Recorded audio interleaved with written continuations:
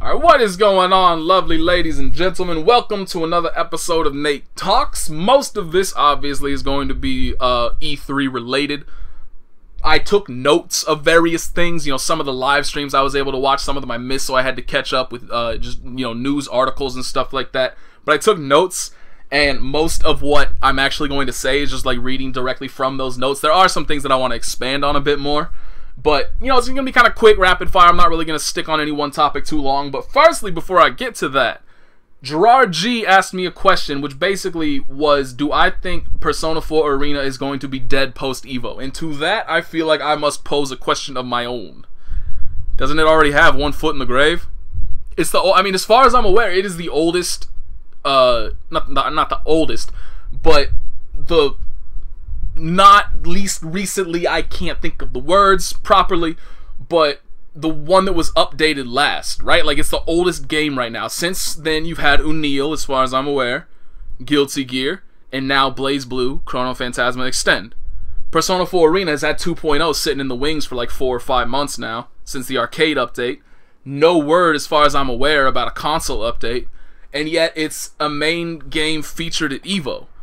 And that gets me a little bit. Like, that really irritates me that Arc System Works didn't step up and be like, yo, one of our games is on the main stage. Let's make sure they have the current version. Let's make sure they have the best version. I don't even know if it's the best version or not. Like, didn't they? Anyway, that's beside the point. The fact that Arc System Works didn't step up and make sure that Persona 4 Arena Ultimax version 2.0 wasn't the main feature game really pisses me off, and really just kind of is a perfect display of like why I've just been snowballing downhill in my regard for them as a company, because they don't care about their community outside of Japan. And it just shows it perfectly. Even though this EVO is going to have the largest, and I mean every single EVO that comes around, there's a larger international presence. But this is the first time that EVO itself really has a significant international presence. There were obviously a few players, but it was a bare handful for BlazBlue last year. This year you have all kinds of Guilty Gear players showing up, and you have all kinds of Persona 4 Arena players showing up, and they're completely disregarding them too. They're disregarding their own Japanese players by saying, hey, thanks for supporting our game in the arcades for the past 5 months. Go play an old version, an old obsolete version that you haven't been keeping up to date with. They're even losing money on that too, you have to imagine, because people will stop going to arcades and playing the current version so they can get back on the grind with the old version and make sure they understand. They lose the muscle memory they've developed for the most recent game, because some things won't work, some things will. And so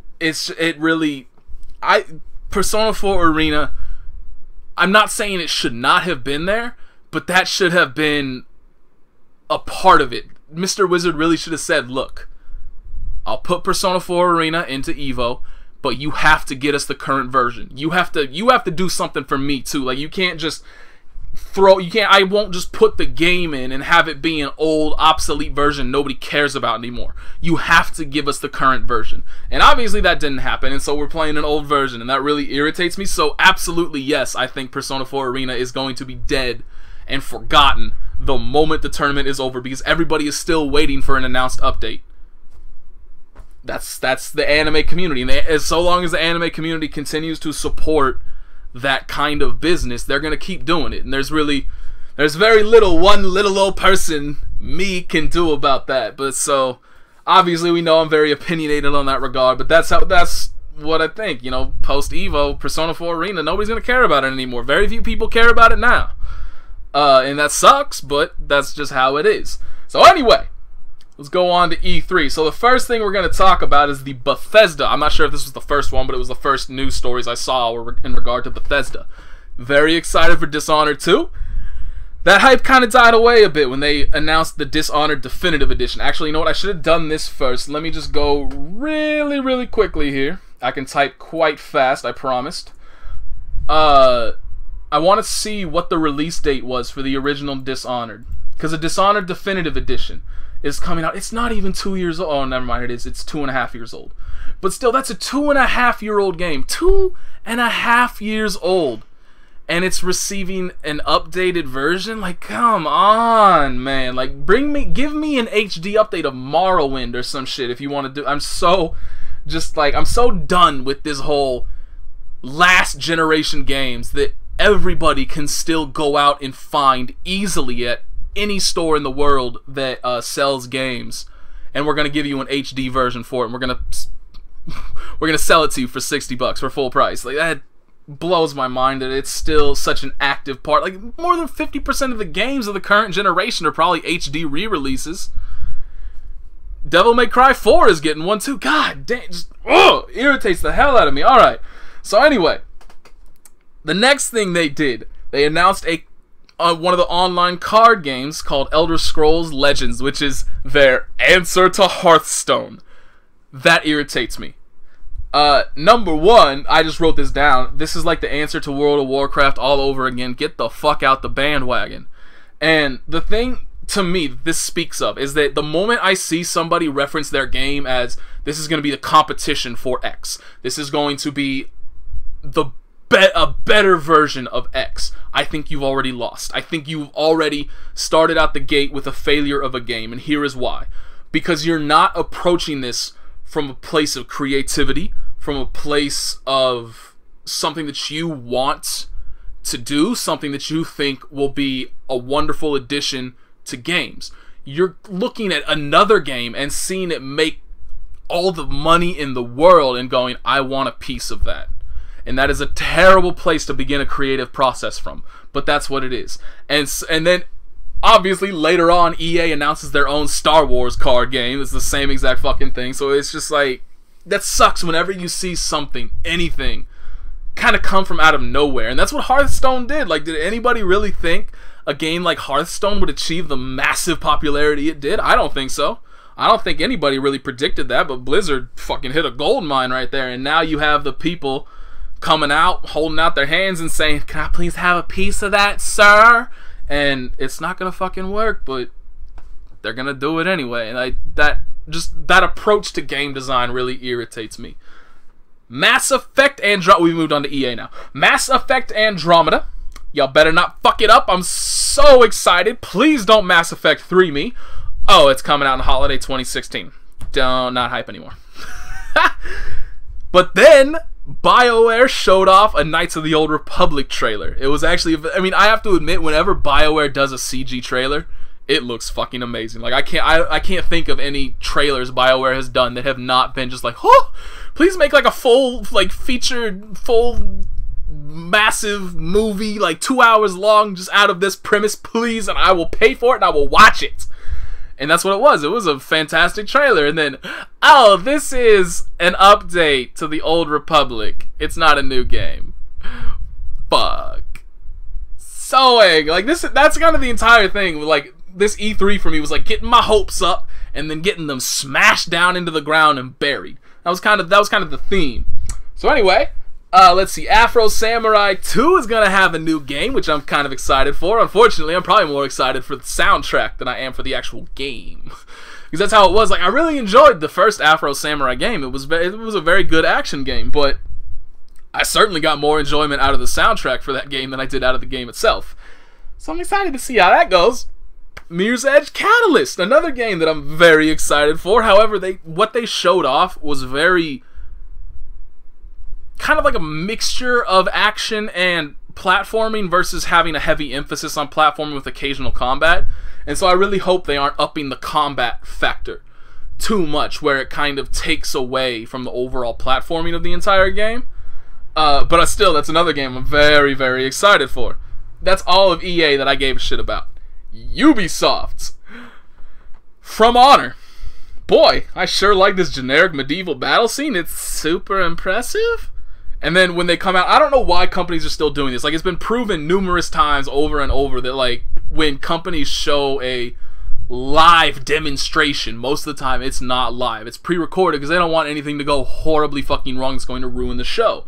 But so anyway, they're showing this trailer. They're following one dude the entire time. And so I'm just thinking, boy, how convenient is it that the main guy they're focusing on never even gets close to dying? And he gets the finishing blow, the winning blow. That's great coincidence right there. So then the Ubisoft stuff goes on, and then I'm just sitting there thinking the entire time, damn, Tom Clancy must be making all of the monies. That was basically everything they announced. They announced a new South Park RPG. They announced that From Honor game, and then there were like 4 Tom Clancy games. Rainbow Six, Ghost Recon, The Division, and okay, maybe 3. There might have been a 4th that I might be forgetting. But anyway, I'm actually quite excited. Ghost Recon looked really slick, and I am kind of looking forward to that one. The other ones, yeah, not so much. But Ghost Recon looked very cool. So that's Ubisoft. Sony. This isn't necessarily a commentary on Sony, it's more of a commentary on Square Enix, but since Square Enix was featured in the actual Sony live main stage event, we're going to comment on Square Enix first. I love how they didn't even show Final Fantasy 15 at all. Like, I think that's just a perfect commentary of kind of where most people are at right now with that. But then they show off this World of Final Fantasy game, and I'm sitting there like, what even is this? This is just not hype at all. And so, you know, obviously I'm not a huge Final Fantasy fan. I didn't grow up on Final Fantasy. It's kind of the same thing with Nintendo. I don't have that nostalgia factor driving me further forward in the series. So maybe, you know, I'm sitting there like, maybe Final Fantasy fans are excited for this. And they pan over the crowd, and there's like 2 people like politely golf clapping. And nothing else. There's no cheering, nothing. There's just a little bit of polite clapping, but nothing further. And so then that just really amused me, because Final Fantasy 15 is everybody's very wary of it after the whole Final Fantasy 13 thing. Then this World of Final Fantasy thing happens, and everybody's just like, God, what are they doing? Square Enix, please. And then, boom. Final Fantasy VII Remake announcement.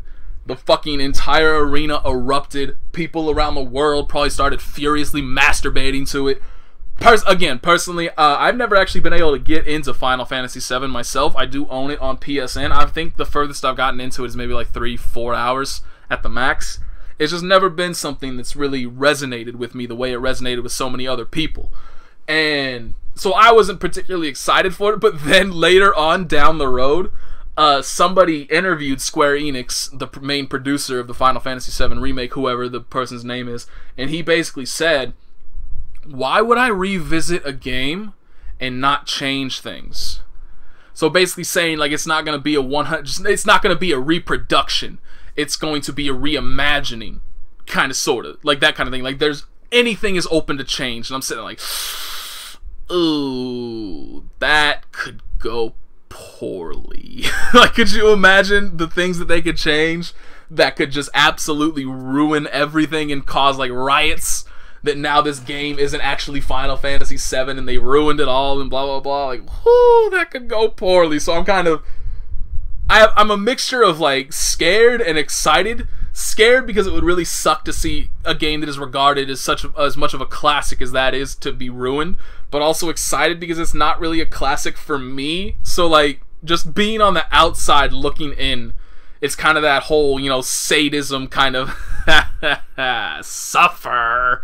You kind of, you know, it's part of people. You kind of enjoy, you know, it's the same exact thing. You know, you drive by a car wreck or something, you got that morbid fascination with the whole thing. And that's kind of what it is. You're walking, you're just kind of, there's a car wreck. That's a bummer for them. Glad it didn't happen to me, but that looks kind of cool. And so, yeah, but anyway, yeah, that could go poorly. But then the big one that upstaged, whatever the hell, just kind of made everybody forget about Final Fantasy VII for a second. Shenmue 3. Let me actually go check that shit out. I bookmarked the page just so I could periodically look in and see how the Kickstarter's going. So basically, it got funded in less than 10 hours. The announcement was made sometime around 6:30 p.m. for me, Pacific time. And then I woke up sometime around 4 a.m. Pacific time. That's less than 10 hours later. It was fully funded by then. It had barely. It was at like a few, like $20,000 over the $2 million goal. 12 hours later, because I was after class, I came back. I looked at it again. It was up another $700,000, and now it's up to 3.3 million. So it's definitely tapered away quite a bit, but it's still, that's 3.3 million within 2 days. Actually, I guess it's been 3 days of the announcement.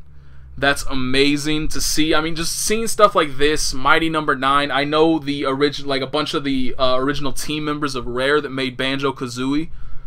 They have a Kickstarter going on. I don't know specifically what it's called, but I know that got funded, and that's really amazing. Absolutely phenomenal to see this happen, to see these games that you've wanted to see for so long, that people are clamoring for them. People are wondering, where's this whole genre gone? Why aren't people making these kinds of games anymore? And the answer is that they can't get the board of directors to invest in shit. And so it's absolutely just phenomenal to be able to see these beloved developers come out and say, look, we can't get the funding necessary from various developers in order to get this game made. Do you want this game or not? Here's your opportunity to see it happen. And just the swarm of support for it that has come out is absolutely phenomenal. I love seeing that. And, you love seeing the middleman taken away that's really, is only in it for the dollar signs. To see that pulled away and just gone, fantastic. Absolutely wonderful. So I'm super excited about that. And even though, I personally, I have not actually thrown money at Shenmue yet because I'm very wary regarding Kickstarters. It's the same thing with early access. I'm very iffy on kind of doing that kind of stuff. But, maybe I will end up, throwing a little bit of money at it. But if I don't, for sure I'm going to buy. Same thing with Mighty Number 9. I didn't support that either. Like I said, it has nothing to do with the game. I would love to see it made, but I am just I'm paranoid, and I don't want to throw my money at something that could end up going south. And but yeah, the moment either one of those games comes out, I'm gonna fucking buy that and support and show support for it, because I think that kind of thing deserves support. And being able to cut out, the non-gamers that are only in it for the business angle of things, being able to say, basically just, flip the middle finger to them and cut them out of the equation is an absolutely wonderful thing. So anyway, they showed more Star Wars stuff in the Sony stuff, and I was sitting there thinking, just please give me something. Give me something, BioWare, something to be excited for. And no, it was for Disney Infinity. It was the addition of Star Wars characters to Disney Infinity. Great. So let's just move on. So now we're getting into all the stuff that I only saw via news articles and whatnot. A Nier sequel, which was very surprising because the very first game that came out has a very niche following, very, cult classic kind of a deal. A lot of people regard it very highly. I myself could never get into it. But so that's why it's very surprising to see an update of it is, it didn't do too well. It wasn't very, it's not exactly a game that was on anybody's radar. But now Platinum Games is involved from the gameplay side of things. And now I'm excited, because you can usually trust Platinum Games to get their shit right. So I'm very excited for that. And then Persona 5, way to fucking go, Atlas. They showed the same exact trailer for Persona 5 that was already shown months ago. The same exact one. Good job. Way to build up the hype. So anyway, moving on to a little bit of a mixture, because I think everything else that I have left is Nintendo related. Yes, it is Nintendo related. So firstly, just my general note overall of the entire reaction to all of Nintendo stuff. Nintendo fans seem mad, and they do. Oh, they do, for a variety of reasons. And I'll freely admit, I'm a little bit in there with them, but not for the same reasons. I'm in there because of Fire Emblem. So, firstly, before we get, there's a Wii U version. Obviously, the Shin Megami Tensei Cross Fire Emblem was announced at the last year's EVO as kind of a big thing for the Wii U.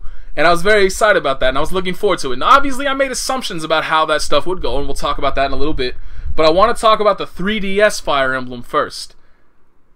Apparently, that's getting 2 versions. It's going Pokemon. There's 2 different games for the same game. Why? I might not buy it just out of principle now. I love Fire Emblem, I really do, but you're gonna nickel and dime your fan base? What? With Pokemon, it's it's tradition now. It's not really that big of a deal, but to basically sell 2 different games which really aren't too Mega Man Battle Network tried it numerous times, and it actually kind of led to that series going away, because they did a few. I think it started with 3 because they had blue and white. Was 4, I can't remember if 4 or 5 was the tactical one. I think 5 was the tactical one. But anyway, they were selling 2 versions, and they didn't sell very well after that. Mega Man Battle Network 1 and 2 were very successful. I believe 3 was very successful, and after that, it just kind of tapered away when they started trying to sell 2 versions. And to see this series, which basically hasn't really come outside of Japan very often because it hasn't been selling well, making a decision like this, which is going to harm its sales. There's really no other way around it. If it comes out with 2 versions, there are going to be a bunch of people similar to me who are going to be kind of like, I really can't support that. I'm not going to support this business decision. And the only way you can do that is to not buy the game. It's unfortunate because I'm going to miss that experience. I love Fire Emblem. But when it comes to basically saying, I either have to indulge my love of this game at the cost of supporting business mechanics that I do not agree with, I'm not going to do it. I am going to use my money and say, no, this deserves to be going somewhere else. Regardless of what, how easily I could afford it, or whether or not I'm, budgeting to be able to purchase this game, I will not buy it. I could be a millionaire and I still would not spend my money on it because I don't agree with the business practice. So that really fucking sucks. For me, like, already I'm sitting here and I'm excited about a new Fire Emblem, and now that happens. And it's not, as far as I'm aware, it's not confirmed. Like, it is confirmed there's 2 versions inside of Japan, but so far there's no worldwide confirmation. So we'll see how that goes. But again, like, if that is how it goes, looks like Nate's gonna miss the first Fire Emblem since the Game Boy Advance versions, that's a bummer. But then, again, the Shin Megami Tensei Cross Fire Emblem stuff, which has been renamed to Gene Ubenroku, however the hell you pronounce that. And I know it's not a hashtag FE, but I'm going to call it hashtag FE just because it looks stupid and I want it to go away. Gane Uben Roku, hashtag FE. So, they showed off a little bit of gameplay. Originally, they only showed another trailer. And so the big thing about it is it's very idol culture based, the story of it, which is really disappointing given the fact that I recently played a game called Omega Quintet, which was an Idea Factory game based around the same thing. It was basically a satire of the idol culture that is prominent in Japan, and I couldn't get into it. I could understand that, like, this game has some very strong RPG gameplay mechanics behind it, and I would probably enjoy that. But when you're looking at a potential, like 30, 40, 50, however many hour experience, to have that entire experience without having any investment whatsoever in the story because there's no relation to it. I don't know a goddamn thing about this idol culture shit. I don't want to be a part of it. I don't care about it. Thus, I can already tell you I'm not going to give a fuck about the story. So to have that be the main primary story element to it is really dissuading from the get-go. But then because of what it is, because it was a Shin Megami Tensei Cross Fire Emblem and that's how it was titled originally, which obviously they've changed that title now, I was really looking forward to a more tactical game. It didn't necessarily have to be, exactly Fire Emblem or exactly Devil Survivor, but I was hoping for there to be at least some kind of tactical, strategy RPG elements within it. But it's not. It's a very traditional JRPG experience. There is some, like, I know they have the whole weapon triangle thing, lance versus sword versus axe. So sword beats axe, axe beats lance, lance beats sword. I know they've implemented that, but mostly it's really just a traditional JRPG, and I'll be honest, it went from something that was like, this could totally sell a console to me. Because I'm still waiting on Bayonetta 2. Obviously, Nintendo always has very strong first-party games that are fun to experience. But there's still nothing there yet that's like, this is the game that really is going to make you desire this system. That hasn't happened yet. And now that I've seen that, now that I just know, like, honestly, I really could just go back and play Omega Quintet and have more or less the same experience that I would probably have with Shin Megami Tensei Cross Fire Emblem. I'm sorry. Gane Aibun Roku. However, I'm not Japanese, I can't pronounce that. But yeah, so later on, I'm already sitting there thinking, like, this is already something that I've kind of experienced and decided wasn't for me. That's a bummer. And then there was a news story that basically said Originally, well, actually, I actually quoted it specifically. Initially, the companies began building a turn-based strategy game in the style of previous Fire Emblems. But as pre-production wrapped up and concepts were starting to take shape, both developers realized it was the wrong approach for their collaborative project. And then a quote specifically from the the main producer of the game. If you do something like this, it's something that Fire Emblem developer Intelligent Systems could just do on their own with the main series. Do something we can't do. That's when we decided to make it a JRPG set in modern Japan. So that means originally it was everything I wanted, and now it's everything I don't. And that's infuriating. That makes me sad. So yeah, I mean, man, the Wii U is just... The Wii U might pass me by, to be perfectly honest, as if it keeps going as it is now, because there was nothing from the Nintendo end that was like, yo, dude, you gotta buy this now. There's this amazing, best Zelda ever. There's this fucking huge addition to the Mario franchise, similar to what Mario Galaxy did for it. That kind of thing, like none of that. Nothing even close to any of that. So yeah, but then, so like that's what's on my end. That's what I'm angry about. Not very many people have the same opinion of it. Let's talk about something that everybody mad about. Metroid Prime Federation Force. Let me actually go check this shit out. So when I first originally saw it and heard about it and went and looked at it, the official Nintendo, like on Nintendo's official channel, the official trailer, why are you moving so slow? The official trailer for it had received around 400,000 views, something like that. 4,000 likes-ish.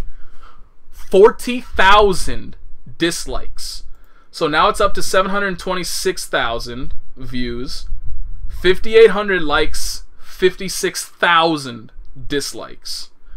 Apparently there's also a fucking petition to stop the game from being made, which that's a little overboard. Like, that, what is that petition gonna do? You think that's gonna work? It's not gonna fucking work. But still, that's 10% likes, 90% dislikes. Even a bit more skewed than that. There's a little bit more, a few more, like 12% and 88%. But yeah, the reaction to that announcement, not hugely positive. And then you look at the rest of it, and it's just like everybody's just kind of sitting there like, what the fuck, Nintendo? You didn't do anything. There's nothing for us. What the hell, man?